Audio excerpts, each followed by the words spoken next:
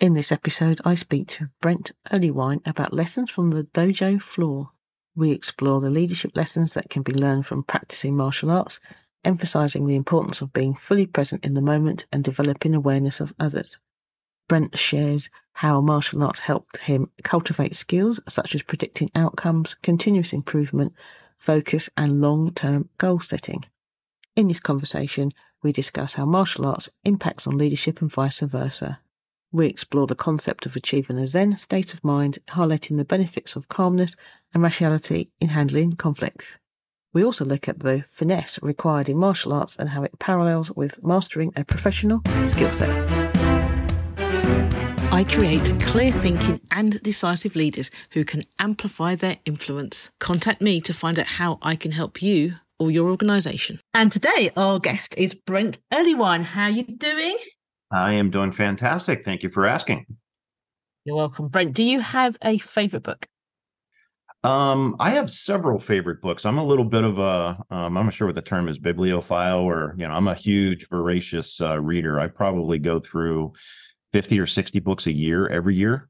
And I'm not a Kindle guy, so I like the physical book. So I have an entire wall in my living room downstairs that's floor to ceiling bookshelves, and it's overflowing. I probably end up with a couple of favorite books per year, usually leaning towards, because I've been in martial arts for such a long time. There's several. There's a book called Left of Bang that I really, really like. There's one by Gavin DeBecker called The Gift of Fear. And I have one called Righteous Mind. I have one, but one that I've read called Righteous Minds that is also kind of on my required reading list for some of my students. So we could talk about books all day if you wanted to, actually. You know what? You might have to come back and do that, because my dream is to have a library in the house, and I've just been lost in there. It would be really cool. So tell me a bit more about you, because you talked about your students. Sure. Probably a couple of things. So, I've been in martial arts now. This is year number 36 and counting.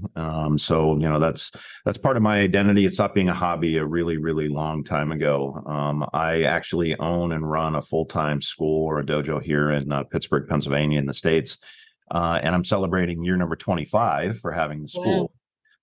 And I don't teach kids, I only teach adults. So that's an important distinction to make, right? So this has always been kind of on the side. It's not my career. I don't do it to try to make money. So it's more of a, passion project, passion for myself in my own personal development, as well as passion for trying to help other people be better versions of themselves. And we can have a discussion about that. That's a pretty deep concept. So martial arts has been, a pretty consistent theme and dynamic in my life now for 3.5 decades and counting. And then along the way, from a professional perspective, I am in high technology sales, but I'm focused in a really particular type of high technology sales. So most software, most high technology solutions go through a channel or a partner of some kind. So I focus on what's known as channel sales. So I'm supporting partner relationships, distributor relationships.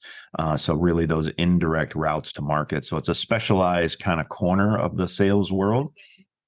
So that's been, again, almost the exact same time frame. My, 35 years plus and counting, been focused really on that piece of selling in the high technology software as a service kind of space. Brilliant. Thank you for that. So tell me, which martial art are you training? Yeah, so I've for the last 25 years, I've been in traditional Japanese style of art. So actually Koryu lineage. Koryu just means kind of, ancient, traditional, right, versus a sport version that you might see. So traditional jujitsu. I also study and teach a traditional Japanese swordsmanship school. Over the years, I've done other things. I had one of my first black belts was in a Korean style. That was a long, long time ago. I'm starting to show my age with the gray hair on my face. And then I also study and teach actually an Irish stick fighting system that I launched back in 2019. But my core piece is really the Japanese arts and the Japanese swordsmanship. Interesting. So the thing about jiu-jitsu, as you said, it's not a do, it's not sports, but it's kind of what holds together all the other arts that's underneath it.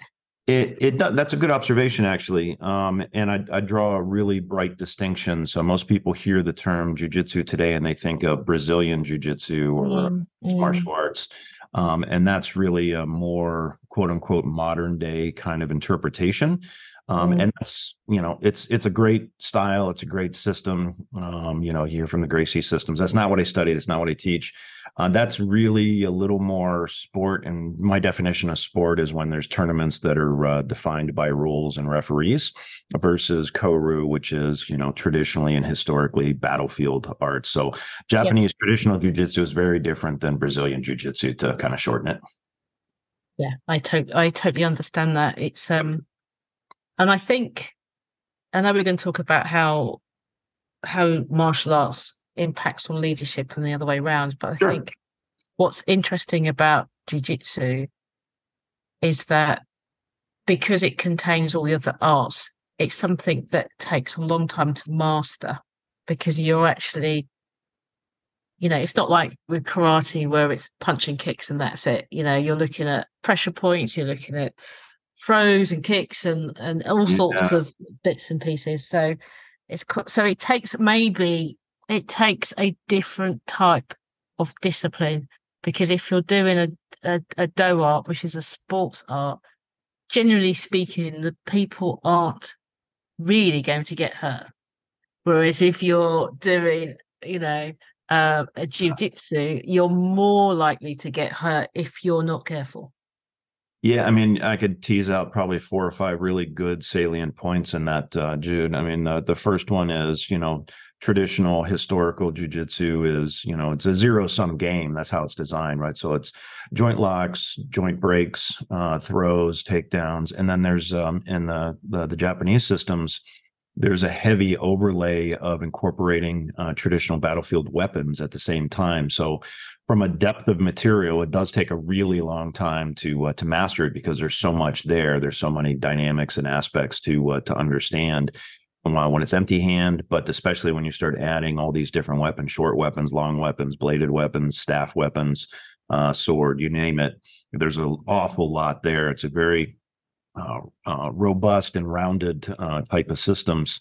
And that was part of what attractive to me originally was I was interested in some of the weapon stuff as a younger man, right? So it vastly and quickly turned into something else for me versus my original intent. But there's such a depth there. Even at 35 years and counting, I still tell myself and my students, I still feel like a white belt. There's still so much I don't understand yet that I've got to continue Mm. to refine and keep training. And even stuff that I thought I mastered, I go back and peel it back apart and go, oh, I missed something there. There's another layer to Yeah, it I didn't see.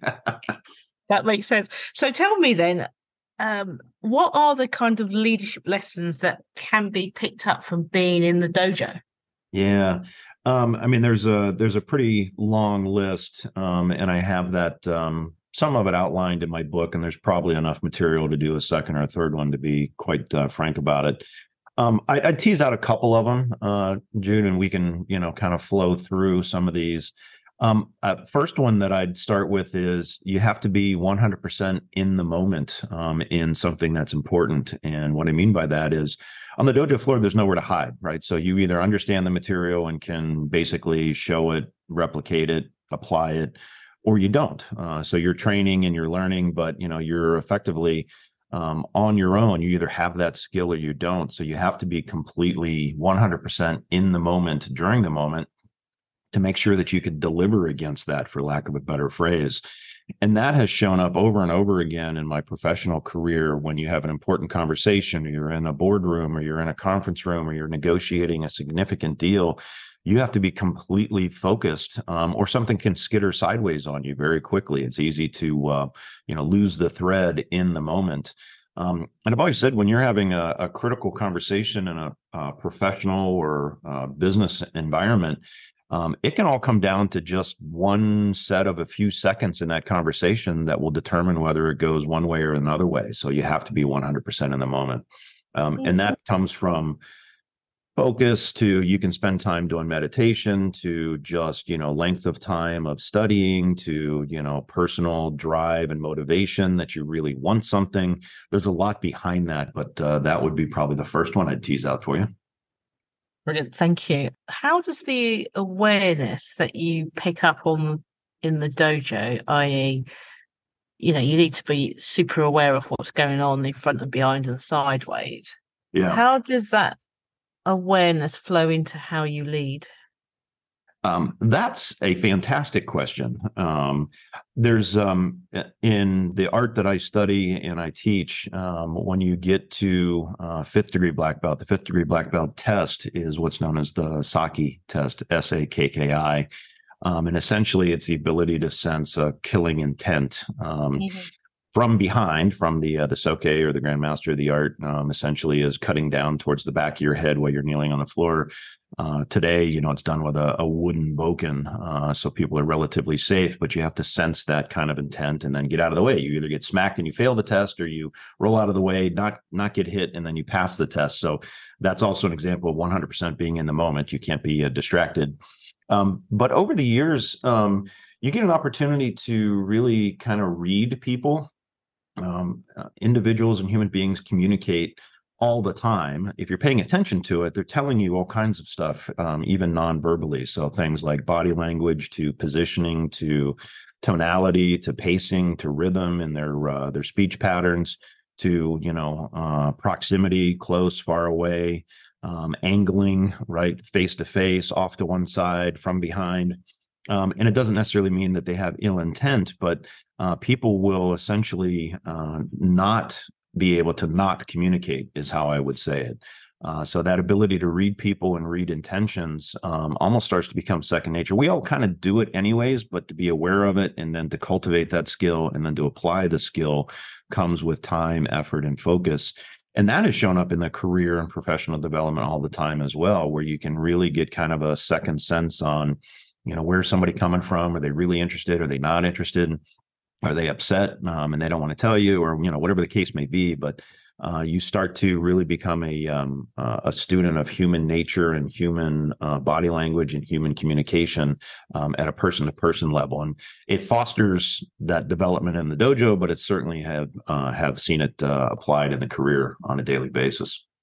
Hmm. Okay, thank you for that.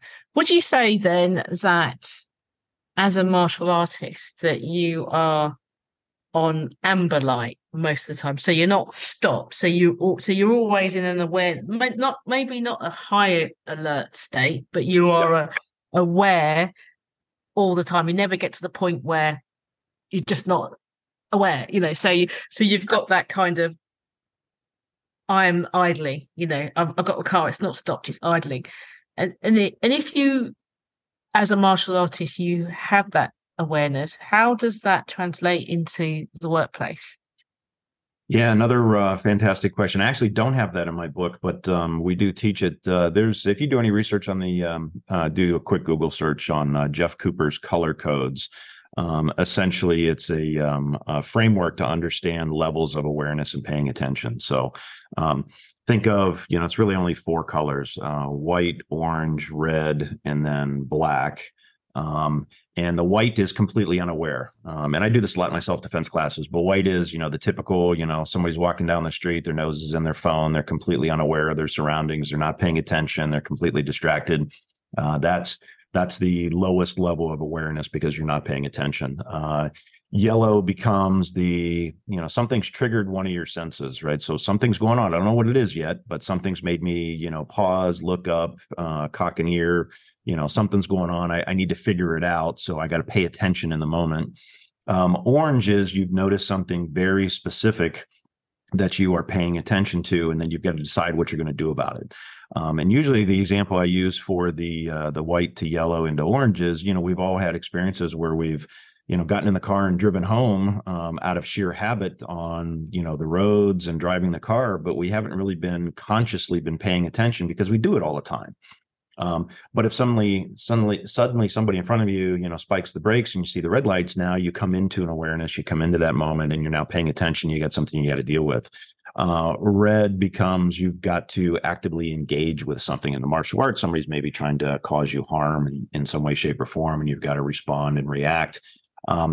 Black is the opposite of no attention. That can be almost where your senses are completely overwhelmed, and your senses get flooded, and you can get to a point of, panic, where people will say that, they don't even remember what took place. That's kind of the awareness level at an extreme. And then to answer your question, it's exhausting to try to have a high level awareness all the time. As human beings, it takes too much brain power and energy and focus to do an orange level of awareness. So we have a tendency to bounce between that kind of no awareness to yellow, maybe a little orange, back down to white. So that's how we live our days. And then the second answer to the other question is, the awareness levels, you can kind of stay sort of aware all the time. And it gets you in front of when things are going to go sideways. And sideways doesn't have to be a physical, something going wrong, but in the business world, it kind of puts you ahead of the timeline and ahead of the curve, that you're paying attention. You see stuff kind of coming down, and you can prepare for it or mitigate your risks. So there's an awareness level from a professional perspective that I think is a very clear analog to what we talk about on the physical realm. Yeah, I like that. I think so I forget now what it's called, the Japanese term for it, but it's a sense what's going to happen next. Yeah. And that works, as you said, that still plays out in the workplace, doesn't it? That, someone's about to say something and you're aware that that's going to happen, and you start to prepare your next step. Yeah, it's I wouldn't say it's a sixth sense. I'd say it's a natural human talent, but you have to cultivate it and pay attention to it. But it almost gives you the ability to kind of predict what's going to happen next, in some way, shape, or form. So again, there's a lot of communication that takes place between humans and individuals, whether it's in a professional context or a physical, inside the dojo context. But you can get to the point where you're no longer reacting, or you're being proactive, and you can say, all right, I pretty much can predict exactly what's going to happen next. And therefore I can either respond to it ahead of time, or head it off at the pass, or, steer it a different direction, or, understand maybe the objection is coming down the road if you're in sales, and prepare on what my response to the objection is going to be. So there's definitely a talent and a skill that can be cultivated and applied. Thank you. What do you think, what has being a martial artist brought to you in your working life that you think is definitely roots back to your practice of martial arts? Yeah, and give you probably two really big answers. The first one, and I don't study, Shinto religion would be the kind of core or main religion in Japan. It's an amalgamation of kind of Buddhism and their kind of historical religions, and they just kind of mishmashed it together, is kind of the short way to describe it. But there's a concept inside of it that I do very much believe in, which is the idea of, you're always trying to make yourself a better version of yourself today than you were yesterday. You're never perfect. Even if you've made a lot of progress, in the Shinto religion, they'll have a mirror that's inside of the little kamidana, which is kind of like a mini temple you put up on a shelf in your house or in the dojo. And that mirror, the idea is you're always polishing the mirror. It's a reflection of you. You're looking at yourself. That's one of the reasons I say there's nowhere to hide inside the dojo. And even if I was a decent version of myself yesterday, I can always find a way to be a better version of myself today. And that process never stops. So every single day, I'm trying to take some positive step. I'm trying to be a better version of myself. And that better version could be, a better physical version, a better version as a husband, as a father, as a friend, better version of myself in the community, better version of myself as a leader in business, a better version of myself as an employee or a salesperson, or whatever my, vocation might be. So there's always ways to be a better version, or the attempts to be a better version of yourself, because again, that process never really stops. So to me, that's been a huge component in my professional career, to always look for new ways to, learn new skills, try new things, expand my horizons, and whatever I'm tasked with inside of, the corporation that I work for, my roles and responsibilities, to try to be better at it today than I was yesterday. And then the other thing that's attached to that pretty significantly is the idea of, it's a term we say in the dojo, gambate, which just means keep going. maybe I didn't have a good day, right? Maybe I learned a lesson the hard way, or, something failed or didn't work out. And having that positive attitude of, I'm just going to keep going, right? Keep chugging along, keep going, keep working, keep heading towards that long-term goal. Don't give up, even in spite of setbacks or something negative that might show up in your life. So you're gambate, keep going. I like that. It's that continuous improvement that, does lead as well, to focus on. Let's listen to a quick advert. The Maverick Paradox. Judith Germain is an author, speaker, consultant, mentor, and trainer, and the leading authority on Maverick leadership. She is the founder of the Maverick Paradox, which supports organizations to enhance their leadership capabilities and to help business owners develop and grow their businesses. Judith enables individuals, business owners, and organizations to improve their impact and influence. She is also HR Zone's leadership columnist, and her expert opinion has appeared in national, international, and trade press. Welcome back to the Maverick Paradox. This is the podcast for the pathologically curious. What do you think your martial arts practice has brought you?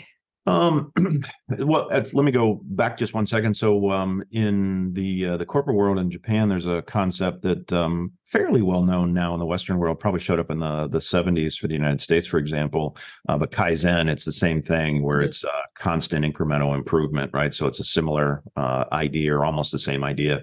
What the study of martial arts has brought me is, a myriad of benefits. So there's benefits from a just pure physical health level.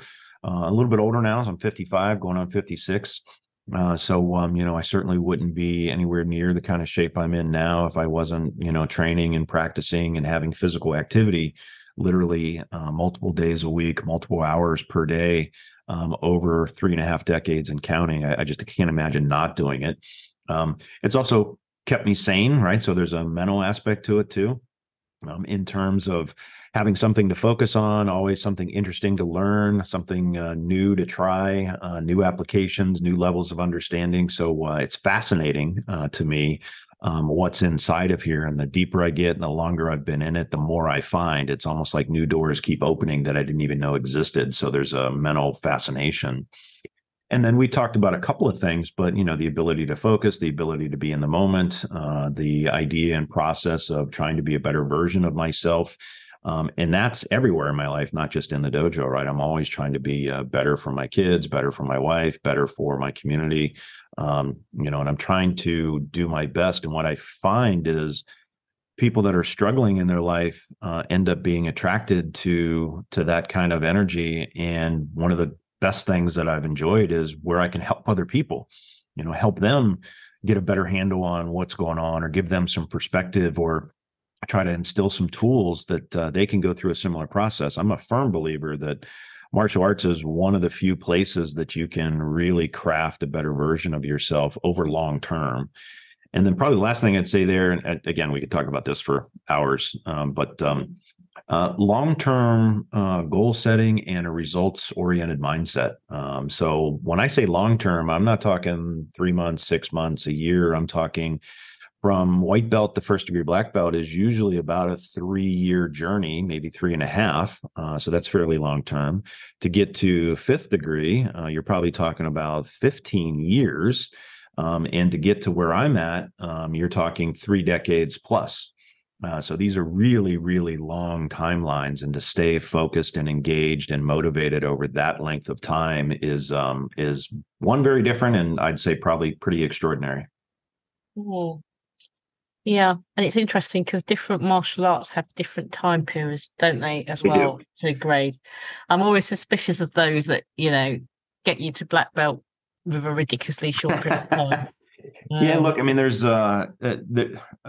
two answers to that too. We always say that you have 3 ranks. You have the rank that your teacher gives you. You have the rank that you believe yourself is, and then you have the rank that your peers think you are based on your skills. So regardless of how fast somebody might want to, give you a certificate or tie a belt around your waist, there is a certain amount of time. Human beings, you need a certain amount of time to absorb skills and master the skills and be able to show and display and apply those skills. There's no shortcut there.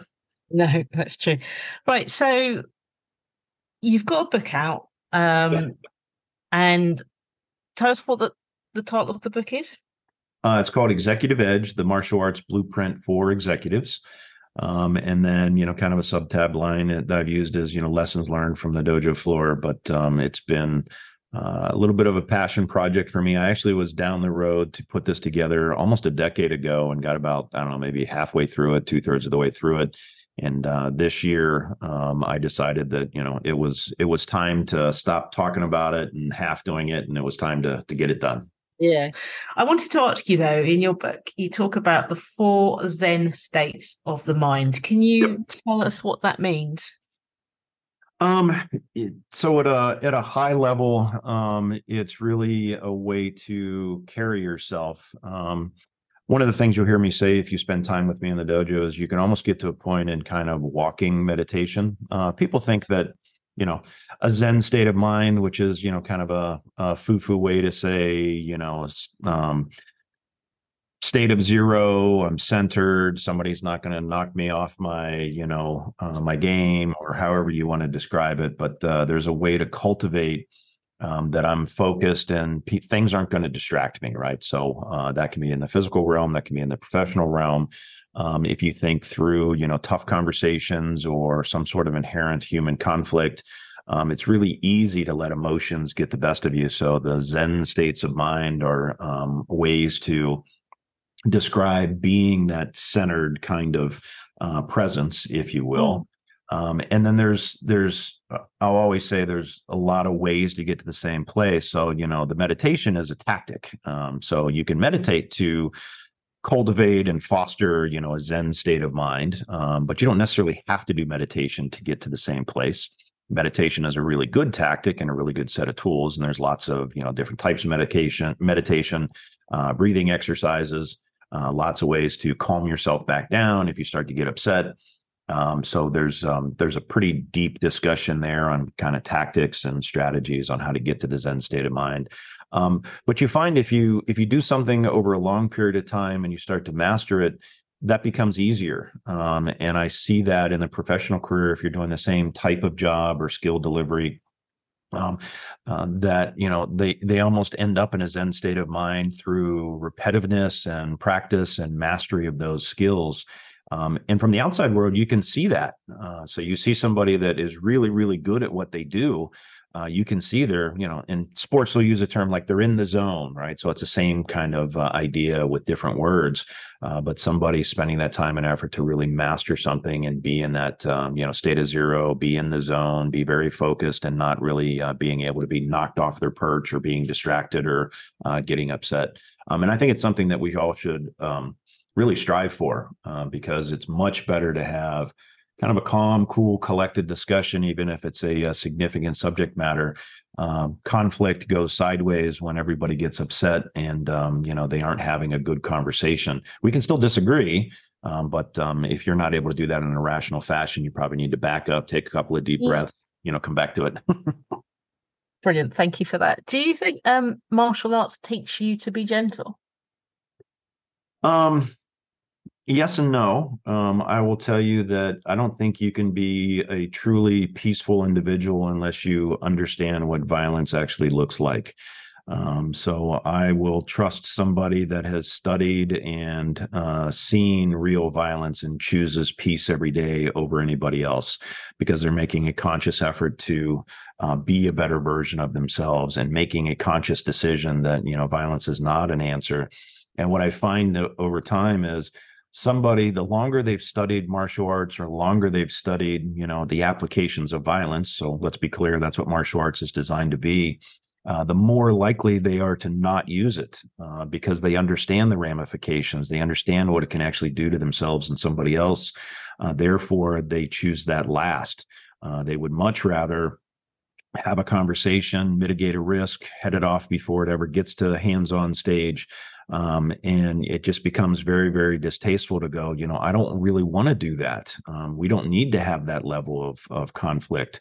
Let's find other answers to whatever is going on between you and me and somebody else if we're having some sort of conflict. So it's almost inversely proportional to the length of time you study, the more likely you are to not use it. Yeah, that makes a lot of sense. And as you go up the grade, the technique you have becomes more nuanced and you learn to be lighter in your application of the technique rather than using your strength because you're using technique. So the white belt that's figured out how to, I don't know, block a punch and react would be all about strength. And the black belt would be about the lightest touch to block and the light because it's the technique, not the power. I'd use different words to say the same thing. Subtle and conscious decision on what to do and what to apply. I would say some of the most dangerous people in the dojo are typically the brand new beginners, because either they don't know what they don't know, or they don't know how to control or safely apply something they just learned. And they can move in unpredictable ways, so that's an easy way for somebody to get hurt. But yeah, there is a subtlety to it when you have a depth of understanding, or a finesse maybe is another way to say it. And that's another parallel I see in the professional career when somebody has really kind of mastered their skill set and their vocation is they're able to finesse what they do. And it can be very subtle movements, but very powerful movements, and get to, the outcomes that they're after. And they don't have to do it in some sort of, gross bludgeon kind of way, because they know better, right? So it's not the bull in the china shop anymore.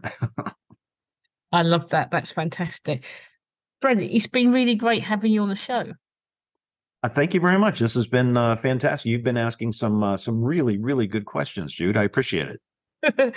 I'd like you to come back actually into the new year and we maybe take a couple of chapters from your book and go into them a bit more deeper. How do you feel about that? I would love to do that. That would be fantastic. Excellent. Thank you out there for tuning into the Maverick Paradox podcast. I am Judith Germain and I hope you've enjoyed today's conversation. The Maverick Paradox Magazine. The Maverick Paradox Magazine is for the pathologically curious. Written by a swagger of socialized mavericks who are divergent thinkers, the magazine tackles the biggest issues affecting maverick leaders today. You might be a business owner or a leader within an organization who wants to have your thinking challenged, to be exposed to a diversity of thought, or to learn from diverse experts in their fields. If so, the Maverick Paradox Magazine is for you. Join the swagger at themaverickparadox.com and engage in the conversation.